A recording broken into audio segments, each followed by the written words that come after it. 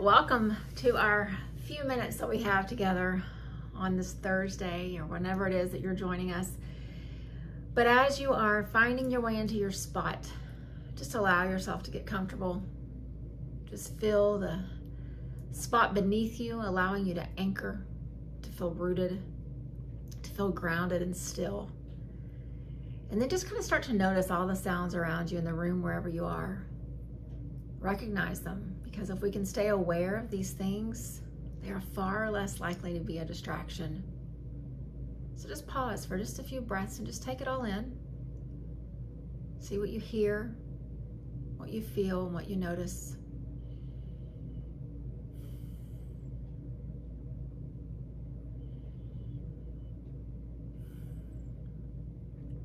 And then begin to shift that awareness to your breath. If you haven't closed your eyes yet, I would invite you to do that and just let that distraction of all the visual stimulus around you, let it go away as well. And just find you a good rhythm of breath in and out, slow and steady and balanced.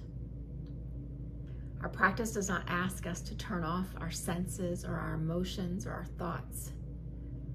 It asks us to be so aware of all of these things and yet find the miracle of the present moment within them all, in the midst of them all.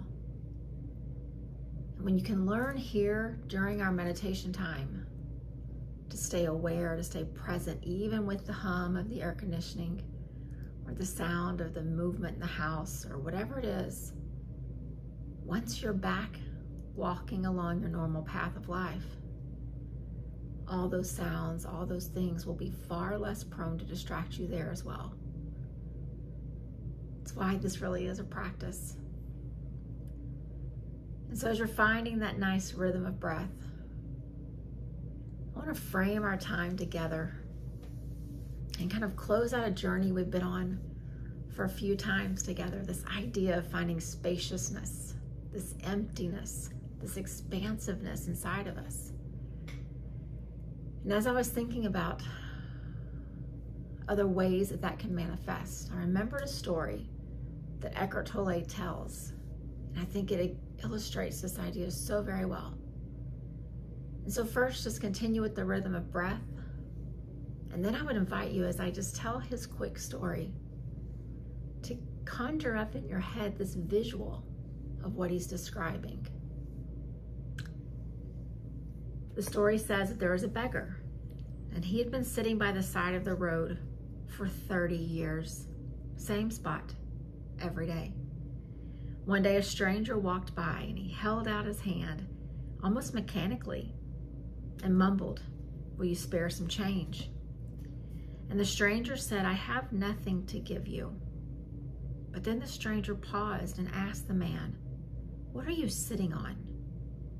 "Nothing," said the beggar. "It's just a box. I've been sitting on this box as long as I can remember." "Have you ever looked inside the box?" asked the stranger. "No," said the beggar. "What's the point? There's nothing in there."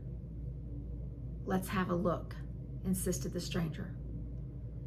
The beggar managed to pry open the lid of the box he'd sat on for so many years. And as the lid was pulled away, with astonishment, disbelief, and then elation, he saw the box was filled with gold.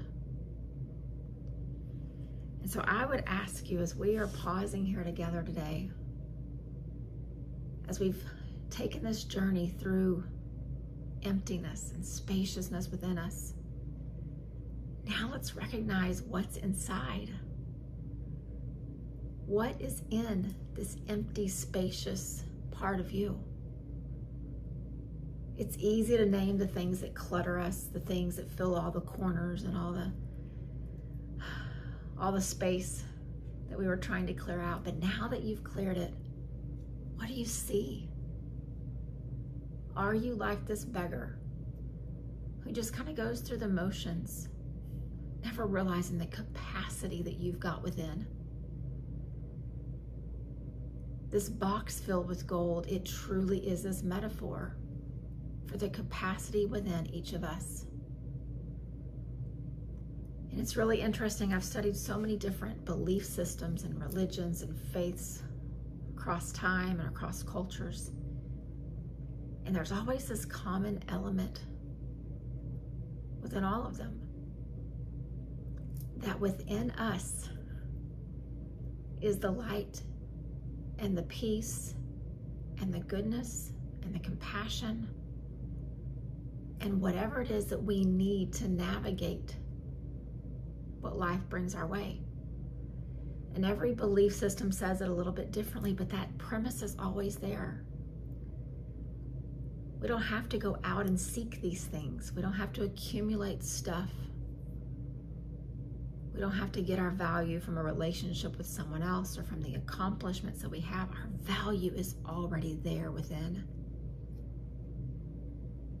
And so just think about this beggar. How much time he wasted. How many sunrises and sunsets he let go by thinking he had nothing. And all it took was one stranger encouraging him to stop and to look. And so today, I want to encourage us to do the same. This metaphor of this box we've been sitting on. Just think, what is inside of me that either I've never even noticed or I haven't noticed it for a very long time? And probably if that's the case for you, the second one is because life tends to make us think something very different. Tragedies come, and trauma and struggles and disappointments and setbacks. And so maybe there was a time in your life when you felt that capacity, you felt that gold within you. But all the circumstances of life seem to push it further and further away. For some of us, maybe you've never realized it. But you can look back on your life and you can find these moments where you're constantly pulling from one side to the other, trying to find the things to help you feel the value within your life. But all we've got to do is look within. So I wanted us to spend these last several times clearing out, getting rid of the stuff that doesn't belong there, the mindsets, the negative thoughts, those persisting, nagging things that cause us to see life a certain way, the relationships that don't serve our purpose and our path. The same way we clean out closets and we get rid of clothes that don't either fit or that don't really go with the style or that we don't really even like anymore. We need to continue to do the same thing in our lives. When accumulation begins to come and settle in and dim your ability to see the gold within, it's time to pause and clear it out again. Because even today, if you feel this open expansiveness within you, something's going to come in life. And you'll take a couple steps backward. And then you'll pause. And you'll kind of go through all those things and you'll realize what needs to go away. And you'll start again. But the amazing thing is that as you start again, you'll look and realize how far you've come along this path. And so I want today, for these few minutes that we have, to be moments of encouragement. There is a box, metaphorically, of gold within each one of us. People feel it in your presence when you're in the room with them. They see it on your face when you interact with them. They hear it in your voice. It's your light, your peace, your love, your compassion. It's your gold. And so I'd like us just to spend these few minutes, each of us, in our own space, almost visualizing us getting up like that beggar, looking at that box we've been sitting on, pulling the lid off and seeing the potential of us. You don't have to have a clear picture of what your purpose is and where you're headed. You just have to believe that you've got the capacity to do it. It doesn't have to be grand. It doesn't have to be big acts. It just has to be you expressing what is inside of you to this world. And then I would encourage you again, as we grow quiet and you start to see within your box, imagine if all 8 billion of us could do this. All 8 billion of us could picture the capacity we have and then begin to project our light, our peace, our love, and our compassion into this world. And 8 billion sounds like a lot, but we can start with us.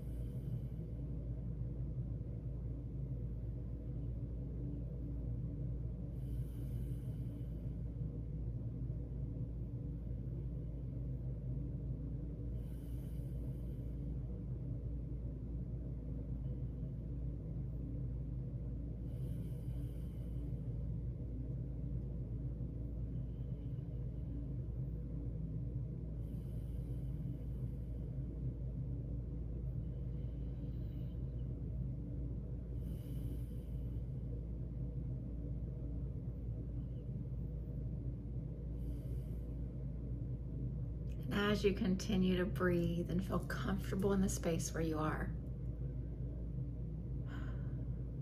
I would invite you just to notice how all those things I asked you to check in with and pay attention to in the beginning, chances are they've become a little muted. The sounds were not nearly as loud, the distractions were not nearly as big, because you were truly turning your mind's eye and seeing within. Ram Dass calls this polishing our mirror. Same thing, the beggar gets up, he opens the box, there's the gold.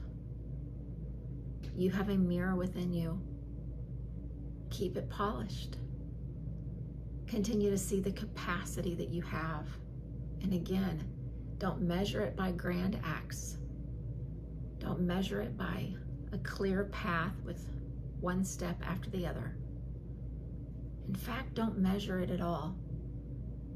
Just see it. No one's capacity looks the same as yours. No one's light looks the same as yours. The same as there's not one that looks like mine. Which means the world needs what we have within. So as we go through our day, in the days to come, I would encourage you, pause, breathe deeply. Let the movement of your ribs and your chest as you breathe in remind you of the expansiveness within you, the space, the gold, the light, and let that be your contribution to your world.